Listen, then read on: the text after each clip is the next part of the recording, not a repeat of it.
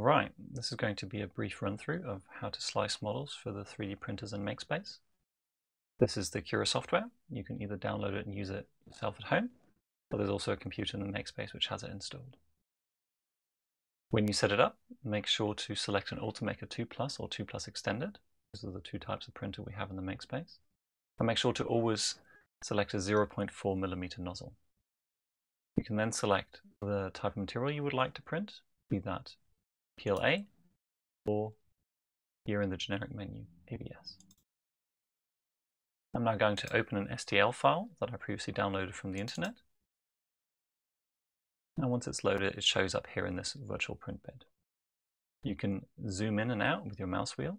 You can rotate the view with the right mouse button. And if you hold the Shift key, you can use the right mouse button to pan the view. The size of the model, as it will be printed, is shown down here in the left-hand corner. And when you select the model, you can move it around the build plate. And if you select the other tools here on the left, you can also scale it, rotate it, and mirror it. Rotation is important because the STL might be rotated relative to the build plate depending on how it was generated. Now there's a bunch of preset slicing profiles, and they let you select a layer height and an infill percentage. So I'm going to slice the model now. And notice how I've also got bed adhesion selected here. Now once you've sliced, it will tell you an estimate of how long this print will take. The estimate by the Cura software is a lot more accurate than the estimate that the printer itself provides on its little screen. And it will also tell you how many grams of material this print will take.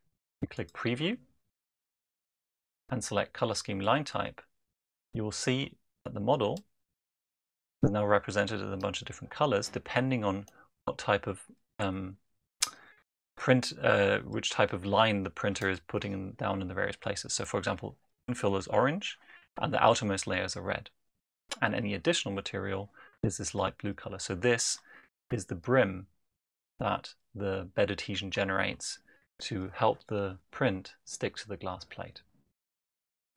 Now, scrolling through the various layers is something that I would always recommend doing because I catch a lot of mistakes either in my model or in my slicing approach by doing that. Now, if you go to custom, there is a bazillion different settings that you can explore, and I'll leave that to you. But I will show you two here. So one is that instead of a brim, we can also simply use a skirt. And if I slice again, you will see that the blue material is no longer touching the model. So if you don't have any problems with bed adhesion, a skirt will be sufficient to purge the nozzle before the print starts. The other setting I would like to show you is generate supports. So once I click this, a bunch of additional settings show up, and you can see that it will now generate supports for anything with an overhang angle of more than 50 degrees. So if we slice the model again, you can see that it's taking a lot longer because it needs to print additional material and it's also using more material. And you can see that it's automatically tried to generate supports wherever the overhang is too large, or larger, not too large, but larger than the 50 degrees that we've arbitrarily selected here.